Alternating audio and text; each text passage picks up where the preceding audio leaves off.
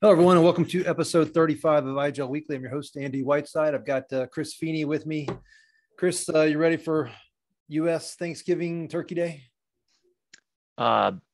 Getting ready.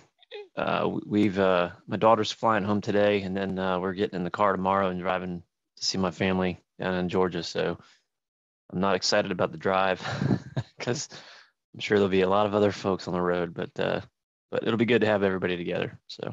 What's that's a normal drive for a holiday for you guys. Is it 3 hours, 5 hours? 6 with no traffic ish. But we haven't been there in a while, so we've always, stayed around town mostly, and this will be the first time we've all gotten in the car and drove to grandmother's house, essentially. Well, that sounds good, and good luck with that, and hopefully it all goes well. The idea of having to drive 6 hours to a family. Well, here's the best part.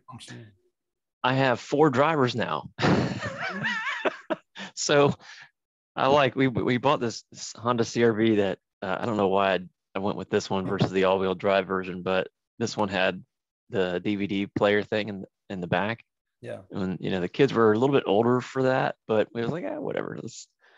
So I'm like, hey, if my son wants to drive, I'm gonna hop in the back and watch something. Yeah.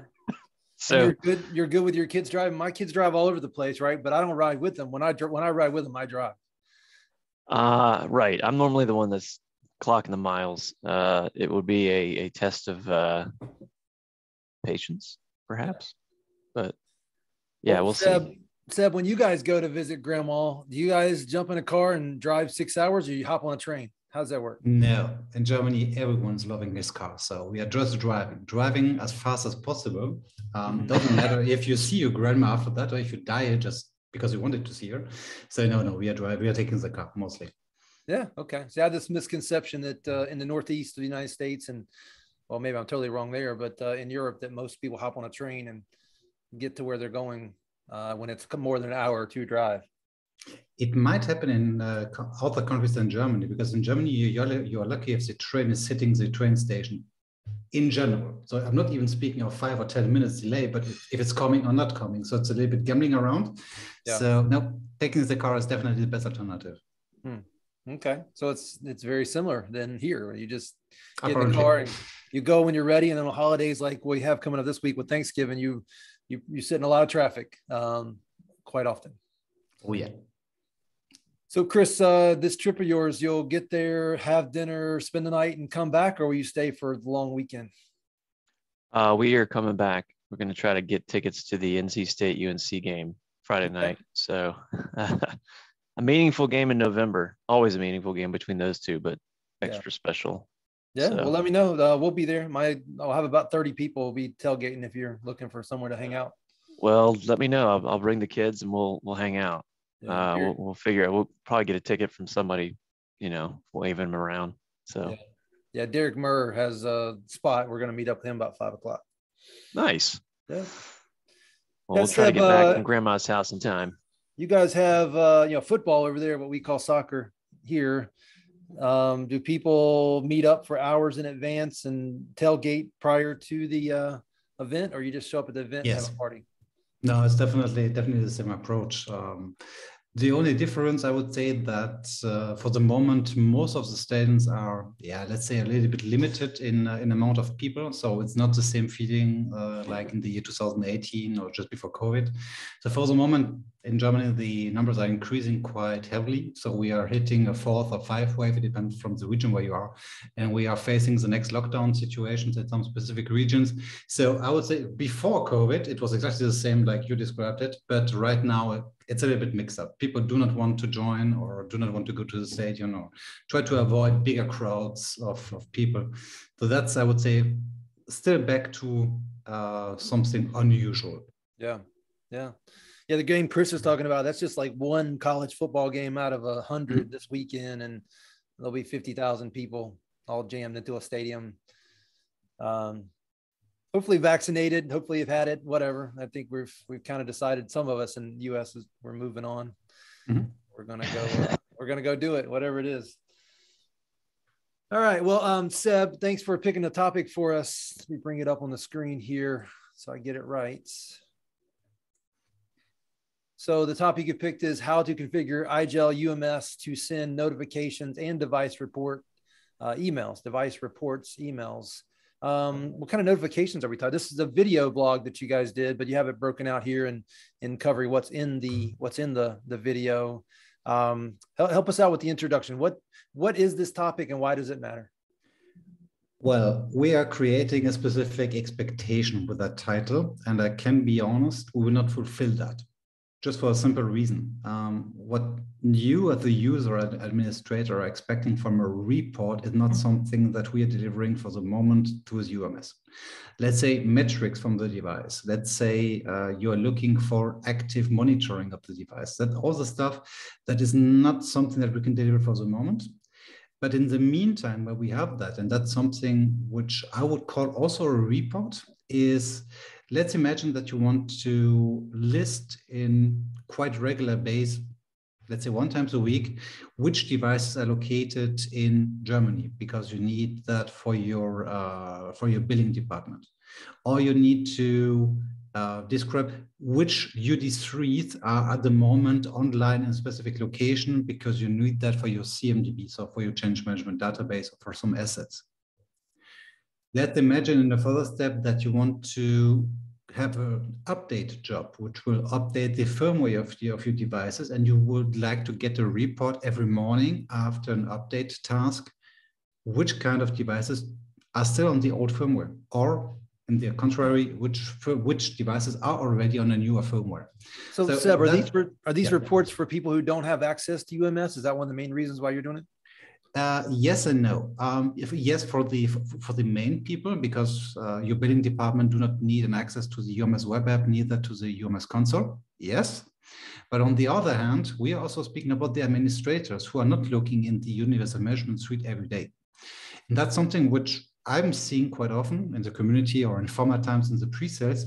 You set up the UMS, you have already all your automatic registration tasks, your default directory rules, and everything is staging more or less automatically. So you're looking 1 time a month, maybe sometimes even less, the UMS console. So if you just want to get a report, and that's what we are calling an administrative task, sending out something via email, that's also something that we are targeting. And the last one, and then I will shut up, I promise, is as soon as you have a report as a CSV file, like export any device from a UMS to a CSV file, that could then easily be imported on a regular basis to your asset inventory tracker, to your asset inventory leading system, like your CMDB, where you want to get asset information about all the devices that you deployed via IGEL.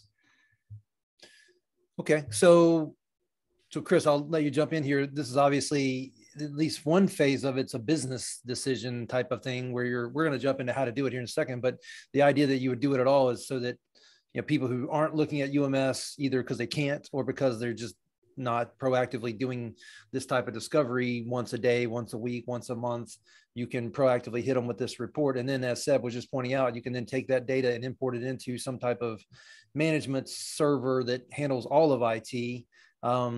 Seb, is getting it through this report the only way to get it into that more holistic, let's say like ServiceNow platform, or is there ways to tie? Well, hold on. Let me just stop with part one. Chris, the business justification for why people need to understand this. You want to chime in?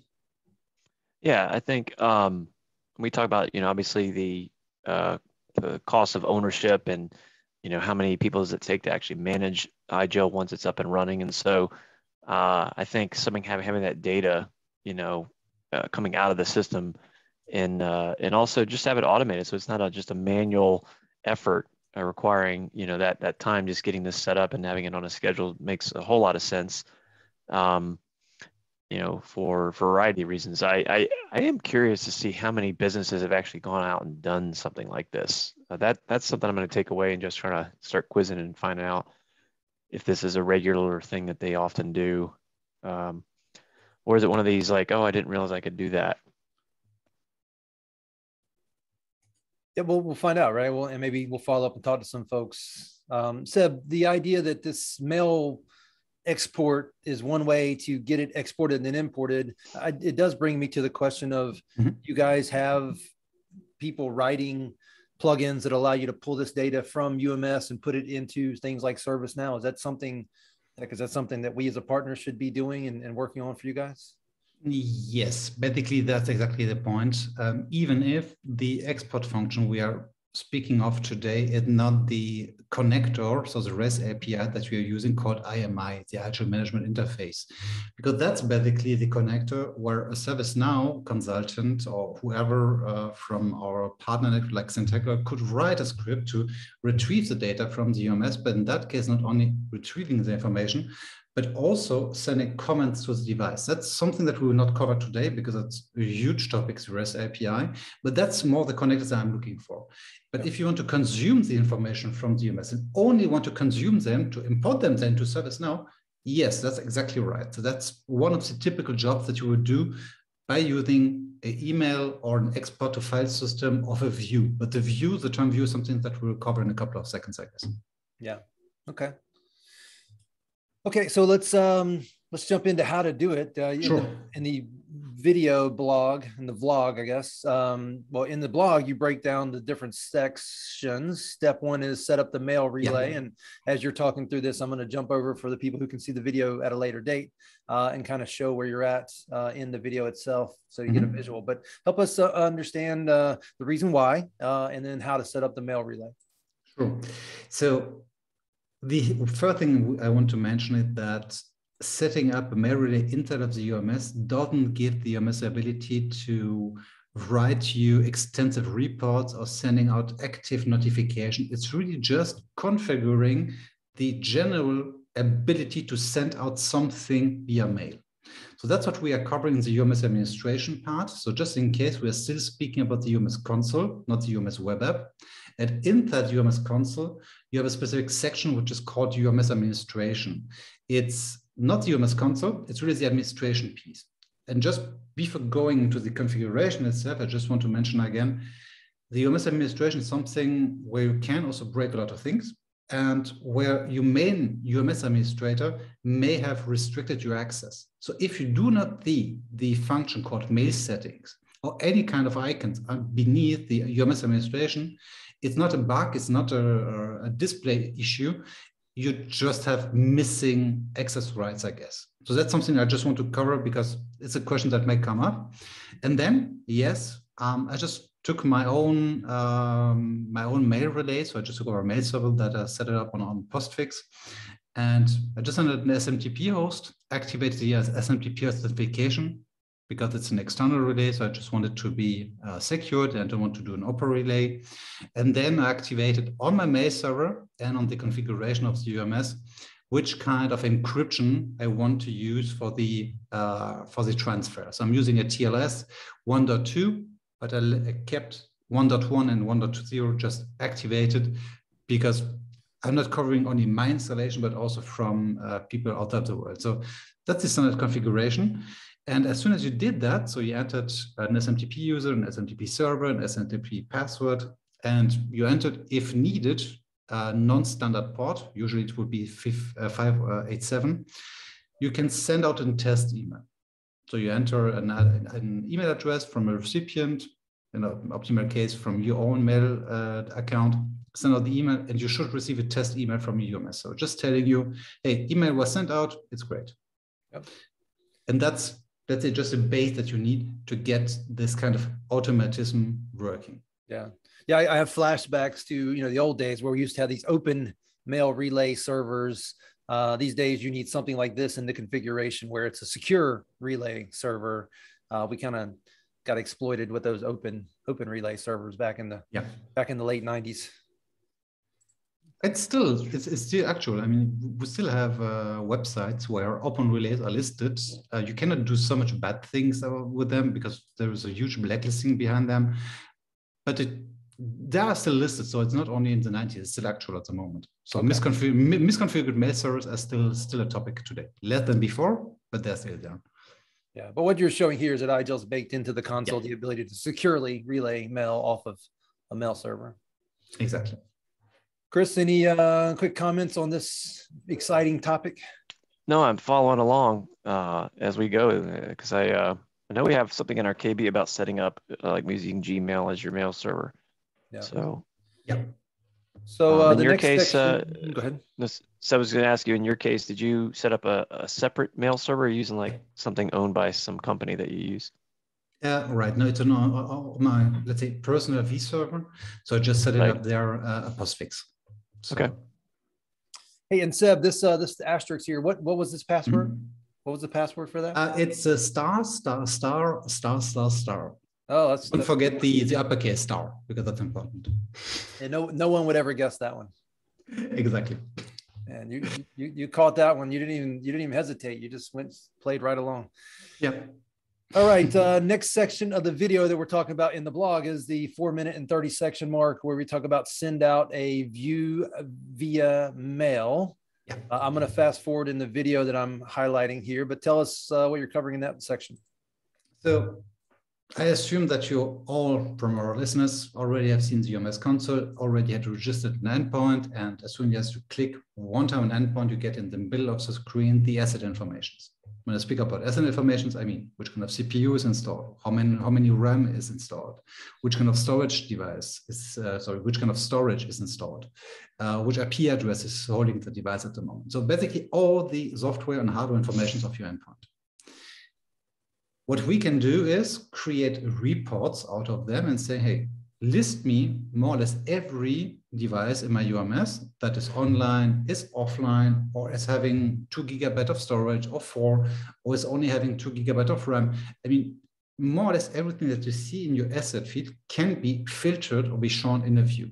So a view, we already covered that in an earlier podcast, but just to reiterate, a view is, in my definition, a filter, an active filter of something, like hardware information, a specific firmware version that your device is having or not having, and it will show you that dynamically in the UMS. So after having that dynamic filter activated, we thought would be great to have the ability to export that, we call it view, this view as a file. So you can right-click your view after the creation and say, okay, now that I filtered all the devices that is having the IGEL OS 11.06.100 version, please right-click, save it to the file system. That's the easy way. So you can then choose between XML, CSV, HTML, and CS info, if I remember right, and you can use it for whatever you like. But that's the manual step. And since you do not want to do that, let's say 1 time a day, 1 time a week, or however, how often you want to do that, we have the ability to send them out directly via email to a specific recipient list. And that's, besides the fact that you can store it into your file system, if you right-click your UMS view, that's what I'm covering in the tutorial, you can then send it out directly to a recipient. I would say it's not something which is extremely usual, because I would prefer to store it on my local storage and then open it, besides having that sent out via an email. So that's just testing that everything is working like expected. Right. And then in the next step is, as soon as you tested that, is to create a task, a scheduled task, which is sending out that view on a regular basis to a specific amount of people in a specific format. And now coming back to the UMS administration part, which we covered for the mail setting, we have there the so-called administrative tasks. So we already covered that also in an earlier podcast, so please join us there.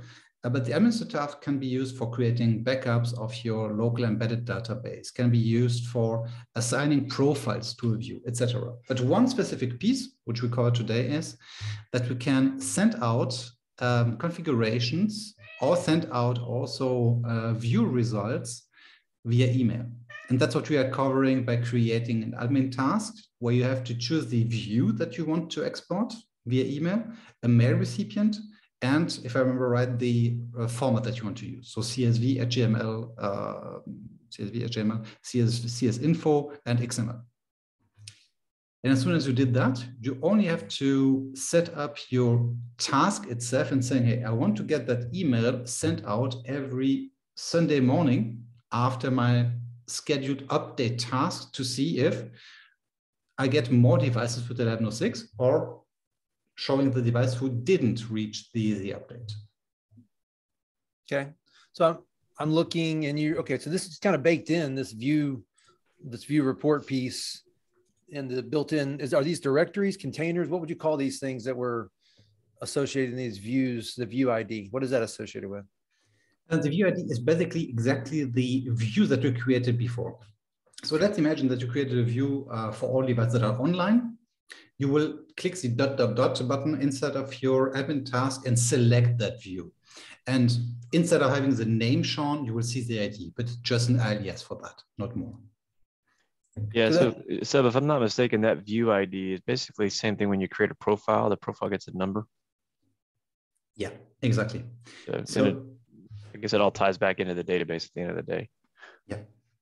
It's a unique identifier of everything that you created inside of the UMS. So like Chris mentioned, everything which you created or get created automatically inside the UMS get a unique ID, which can be shown, just a general information, if you hover your mouse over an endpoint or a profile or a directory or a view, you will see then just a number, that number in the ID. That's right. Thank you, Chris.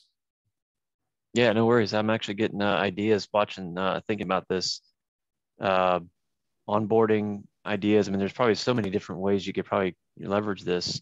You mentioned the firmware updates. I remember hearing a story from one of our customers where they had basically automated a lot of the activity within UMS. And one of those things was, being touted like we always had, zero false positives on our firmware updates, and versus Windows updates where we might get a message like we had, 100 devices that didn't quite get it or something, but they were leveraging some of these automation pieces. And I think some of that IMI capability too with the API.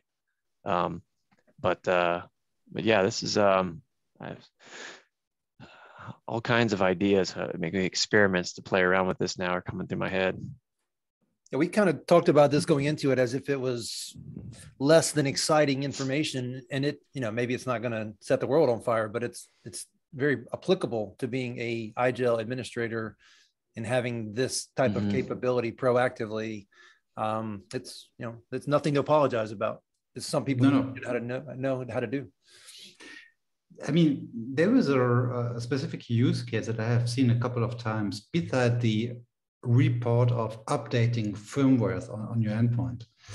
Let's imagine that you want to get a notification about zombie devices in your UMS. What I call zombie devices are devices that never went online since 6 months. Yeah. Never hit the UMS anymore since 8 months or whatever. And you want to maybe first delete them because of security reasons, but also maybe because of billing reasons. And you might also want to free up the licenses inside of your IGEL licensing portal. And if you get that kind of notification, I guess you can be more proactive than just wanting to look at the report inside of UMS. You have to start it, you have to look at the view, you have to interpret it, you have to add some columns maybe. And if you get a notification every, let's say 1 time a month, that's something that you can then give to your service desk and ask, hey, could you maybe please call the user John Smith and asking him if it's still alive and seeing if his device is still needed. Yeah. And that's something which is a use case that I'm seeing quite often on the mail notification too.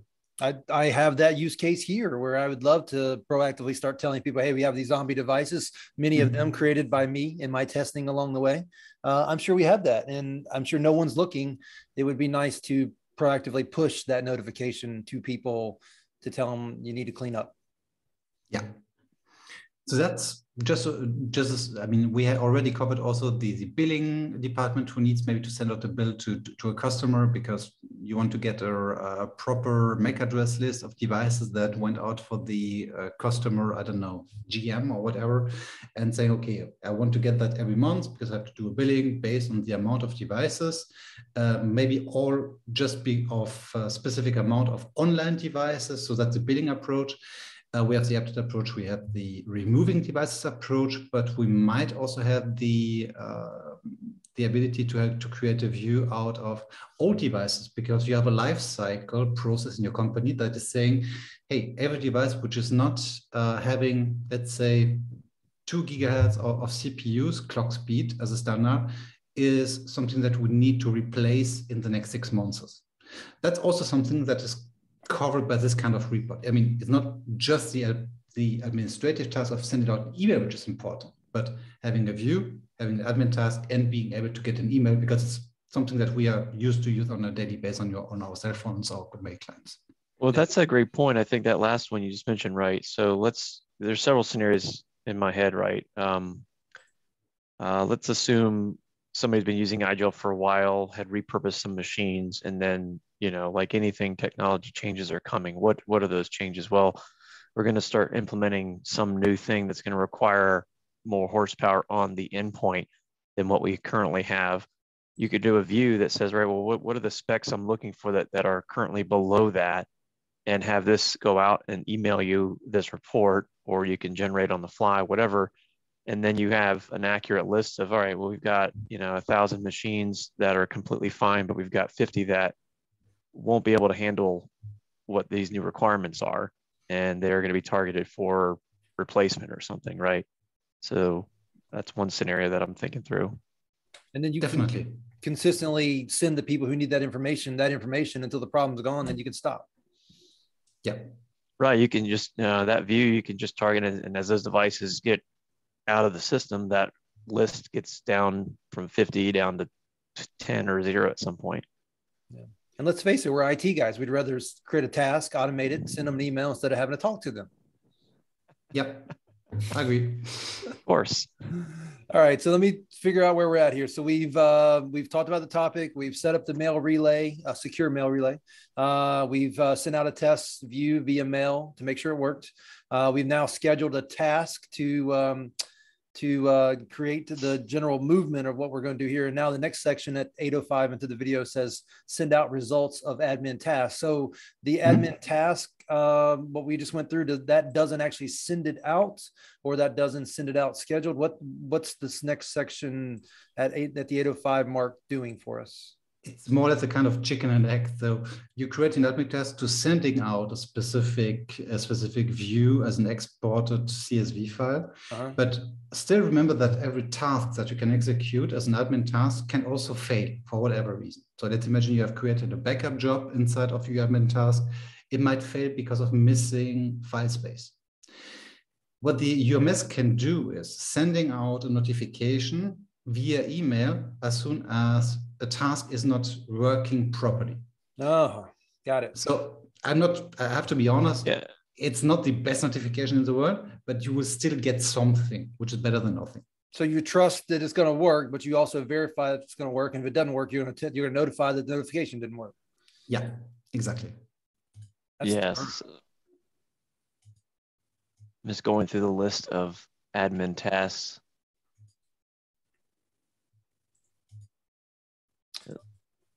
Yeah, there's quite a few. So I guess if the task ends up in a 1 or some type of error code, that's when this task kicks off. Is that how we're configuring this? Exactly.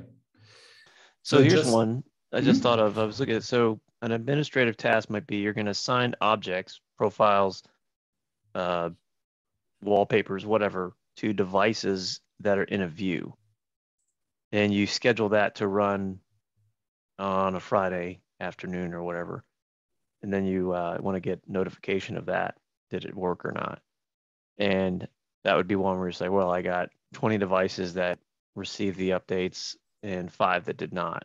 And it could be that they're offline, and when they come back online, they're going to be fine. But at least you know that, hey, that task executed fine. It's just we got 5 devices that are not yet received them. So that's a great point, Chris. Thanks for pointing that out.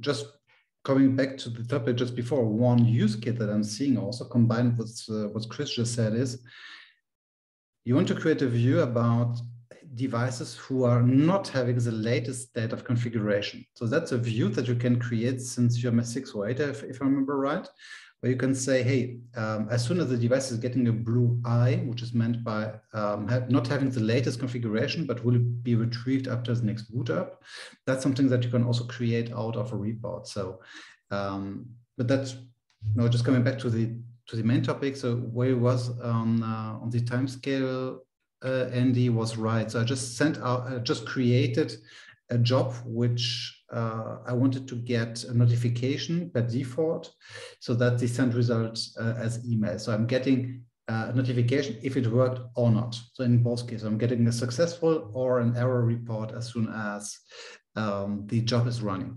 In specific cases, I get only the error messages, so only the errors why it didn't work. Mm-hmm. So just so I'm clear, with the idea is we have these scheduled tasks that send out these views via email, and then we have a task that runs that checks the scheduled task and the result of that scheduled task. And if that shows some indication that it failed, then you're going to get an alternative alert, or you're getting the alert either way, success or fail. Yeah. So last one. So I must admit that some you're just getting the error, but in the administrative task, creating a backup case, you will get a notification if it worked or if it didn't work. So in both cases, you will get a notification. So you have to parse for the content to get it maybe implemented into your monitoring system. And the reality here is the ability to do it one way or the other is there. It's just a matter of what you decide your logic is. Yeah. Okay. Okay. Do we move on to the next section that send out ICG config? Please.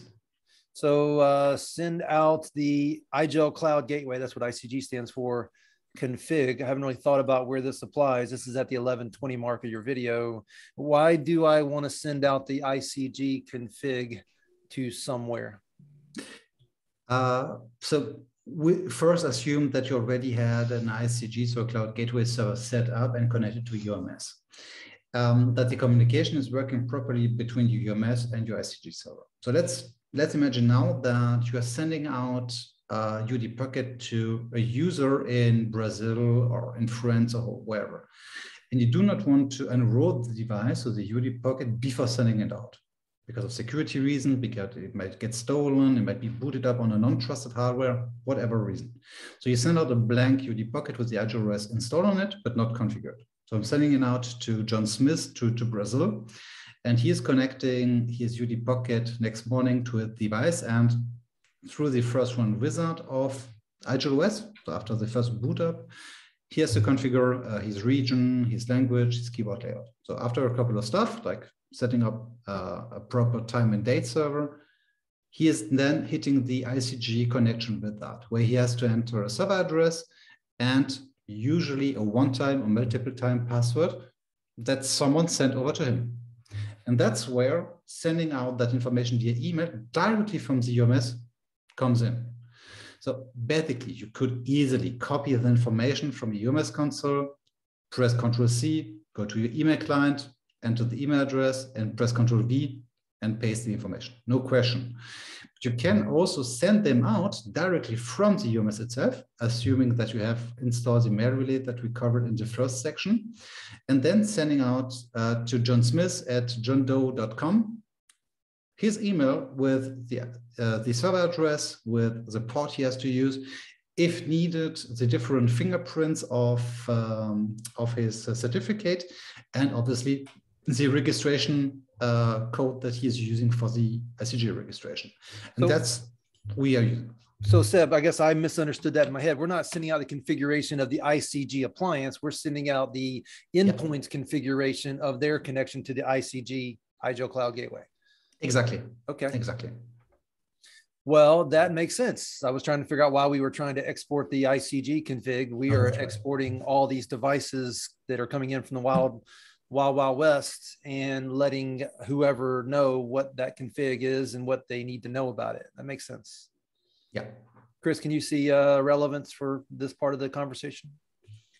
Yeah, I think it's a lot of it is deployment. Like when people started going home for the first time just over a year plus ago, we got a lot of questions about, the trying to get people connected in through the ICG and that type of thing. And so whether it's using this or another method or something, I mean, we even added some functionality where I think you could push configs to devices before they were sent home. In a lot of cases, that way they already have it. So there's maybe a task there that assign that to a view or something, and then run the mail report to see if that got assigned before they get out the door. And next thing you know, they're calling in the help desk because they can't figure out how to connect correctly. But I again, just another thing that we've got sort of out of the 7,000 settings or something, or some really interesting scenarios here to think through. There's data and configurations beyond what I even come close to thinking is in here. And Chris, you do this stuff all day, every day, and every time we have one of these podcasts, I can kind of see light bulbs going off. So that must be way beyond what you even know, and you live this thing. Yeah, I mean, there's certainly some ideas are popping up based on either internal communication that I'm seeing or from talking with other, just partners or customers or whatever. So, but I think that the story generally is that there's a lot here that you can do behind the scenes to kind of automate some of the administration and stay on top of things and be alerted in a lot of cases on how it's going. And I know we've got customers where they've done a lot of that, and end result is they've reduced the number of people having to manage the endpoints because of these tools. Yeah. And I know obviously you guys have built a lot of stuff with the ServiceNow integration piece. There's other capabilities there that we haven't really tapped too much into, whether that's feeding it into a help desk ticket system or something. These are all great ideas. Yeah, we mentioned that earlier. I did. And I mean, the wheels just started turning on things that I need to go get my guys to develop as it relates to plugging into IGEL and making it easy for ServiceNow customers, almost to the point where it became overwhelming instantly for me. But that definitely something that needs to be worked on. And we as an IGEL partner and a ServiceNow partner need to figure out how to make that one of our initiatives in 2022, make that easy for people to consume. Mm-hmm. Because if we do that, then the need to email it out kind of, I don't want to say goes away, but it takes a smart process and puts it into a smart system that's customers already spending probably millions of dollars on. Let's use it. Yeah, I was thinking of this earlier, getting this set up and using email that if it hits a mailbox or something, you could, even with like Office 365, you could use like the Power Automate to generate something and feed into some workflow.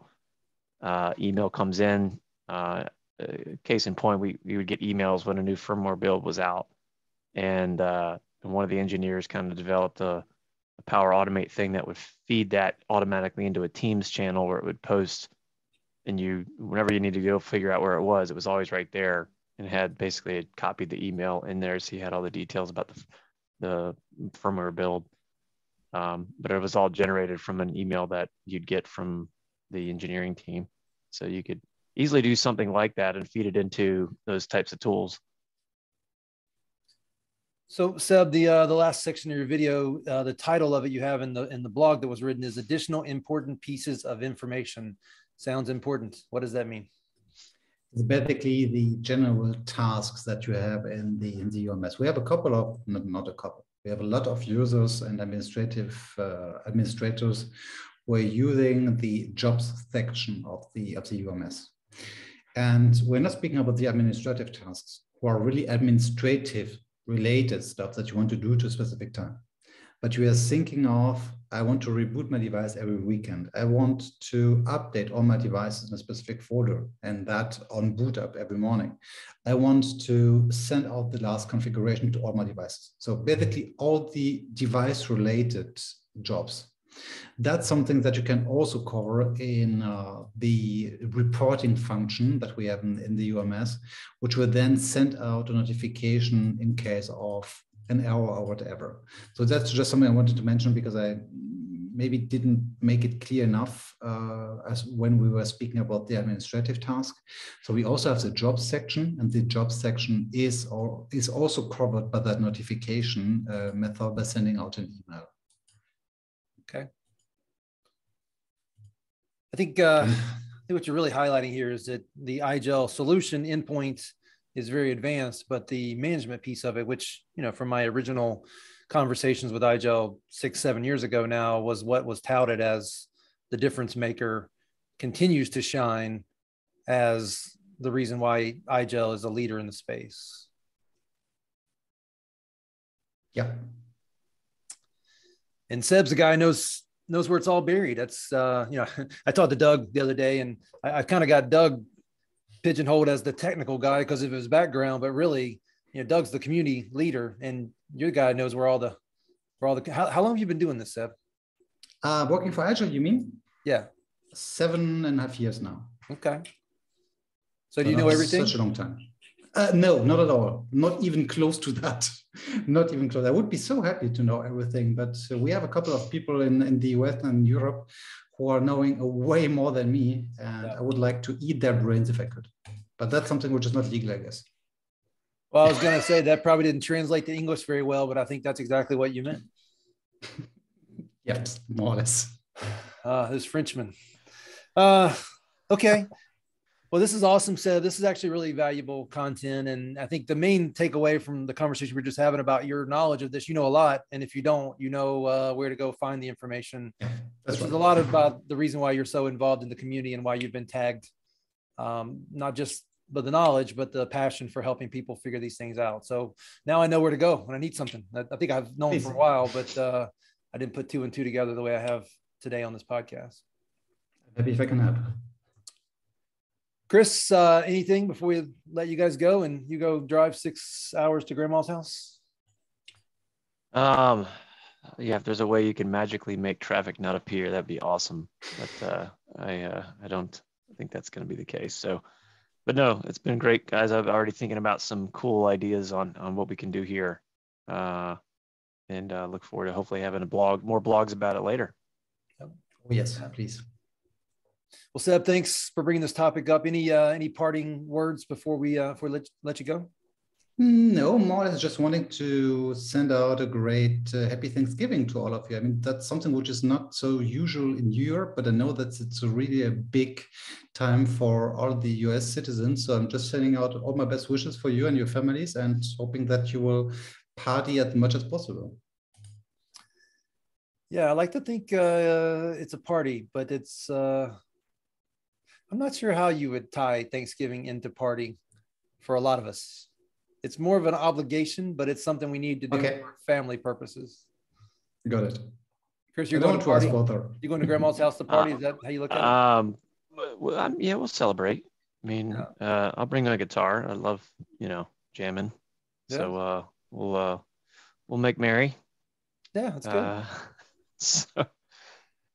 But yeah, break out the eggnog, pumpkin pie. Let's roll.